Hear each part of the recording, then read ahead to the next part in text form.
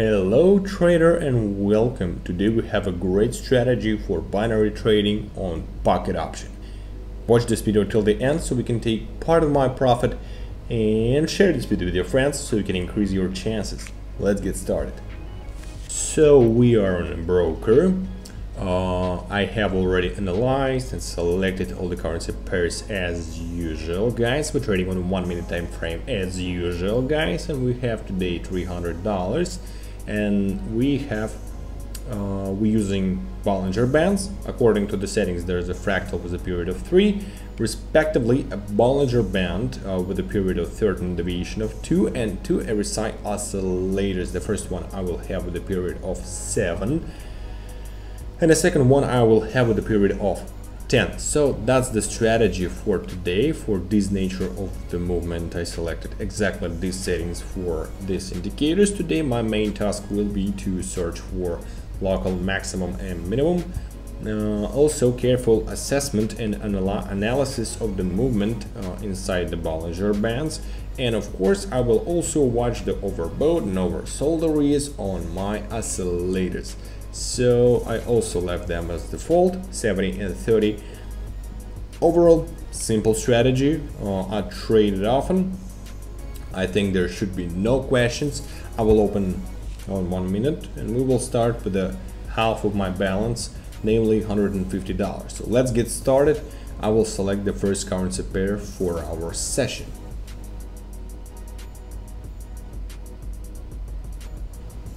Okay, so in this concept pair there's a global minimum forming, so I will open position in the opposite direction and count on a rollback of the dynamics.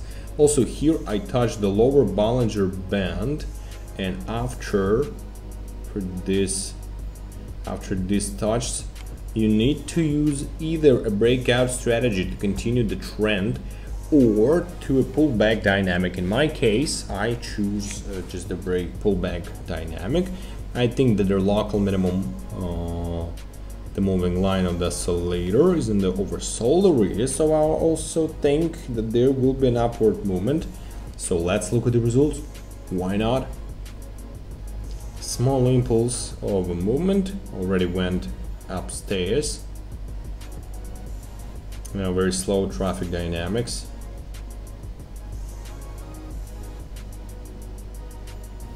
And we're in the profits. That's great, guys. We're in the profits, so yeah, dynamic of the movement are not so strong. Most likely there may be a continuation of the downward trend, but in general I hit the correct opening level and the entry logic was correct, so I closed the trade with a plus. Let's continue and select the next currency pair. Right.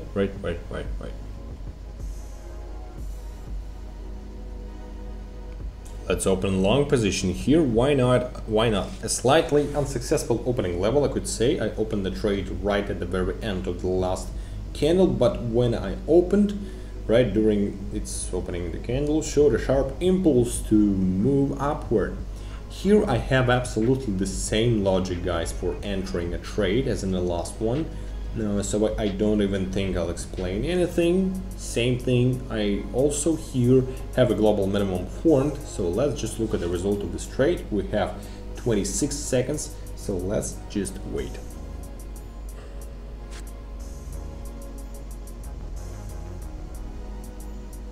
Unfortunately, guys, I closed position in the red at the beginning of the opening. Of course, everything was fine. You saw that the dynamics of the movement rushed upward, and I thought the deal was easily closed.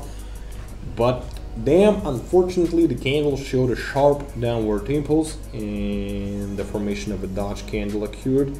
There's also a small percentage here for now. I'll wait for more characteristic movement dynamics to open position here, but in general it's all right. Now I'll put the maximum of my balance in order to enter a position that suits me better for better profit, and I'll try to analyze in more detail. So let's continue. Let's open short position here. I reopen a trade against the direction of the trend and the pullback dynamics. Basically the strategy is based on this. Here earlier I touched the upper Bollinger Band and a new local maximum formed. The dynamics of the movement went down a little. Of course, here I have a slightly unpleasant picture of the movement, but there is a potential for further downward movement, guys, since my moving line is in the overbought areas. So let's look at the result of these transactions. And the movement for today is not quite the same, you know, not so dynamic. So all transactions are very close to the opening level, so it's then necessary to select transactions in more detail. And yep, without any problems, our next position closed with a profit. That's good. And no problem with that. You see, the strategy works. So let's update the balance and continue.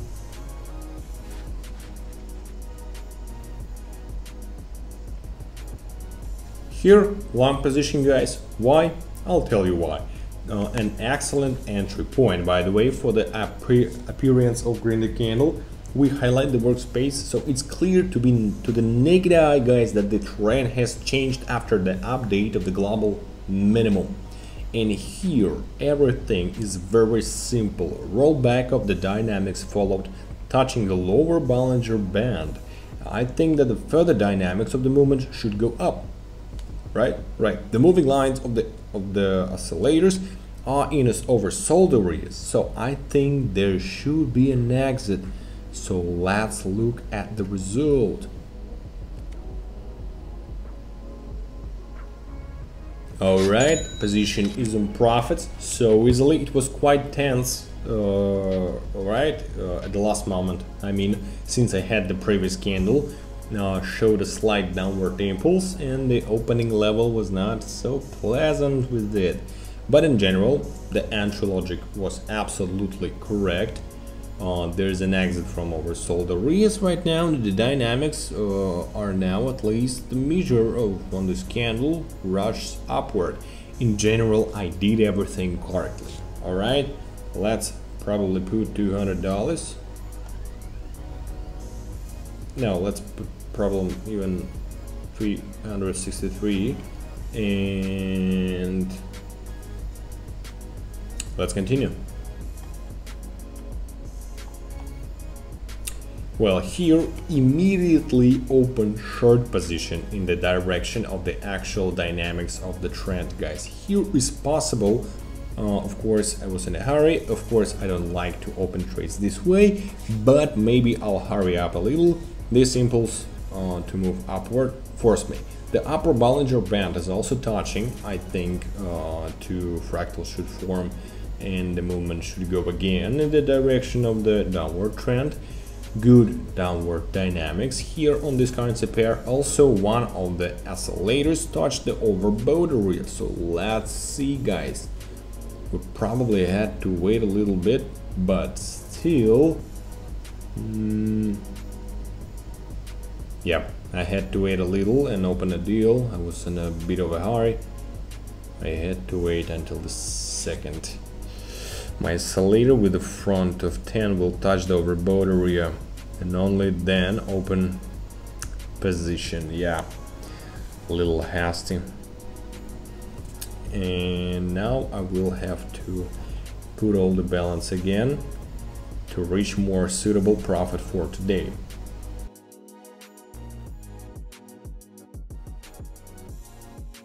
Let's open long here.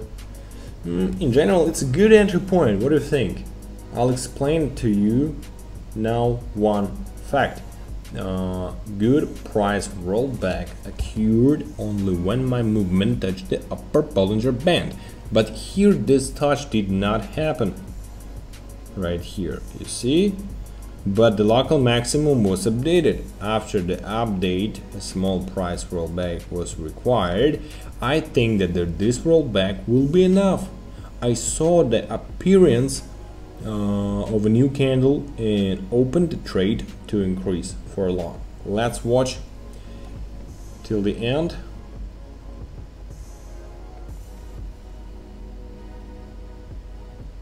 and the position is in profits. Nice, guys.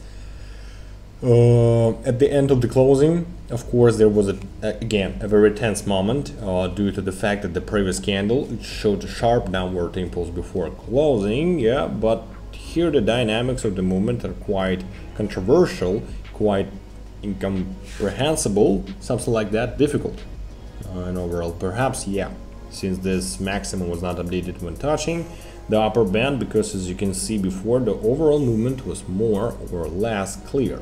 But here, in my opinion, it's a little more complicated. But the entry logic was still absolutely correct. I opened again the trade and the appearance of a green candle. If the candle had shown a downward impulse, I would not have opened the trade here. In general, this is the kind of the trading today, guys. I will be absolutely satisfied with the results of this trade. So let's fix the profit and move on to conclusion.